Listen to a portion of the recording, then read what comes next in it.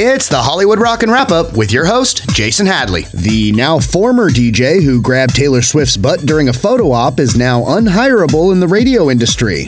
Someone with his clearly hands-on skill set should have no problem finding a job in either the football coaching or pornography industries.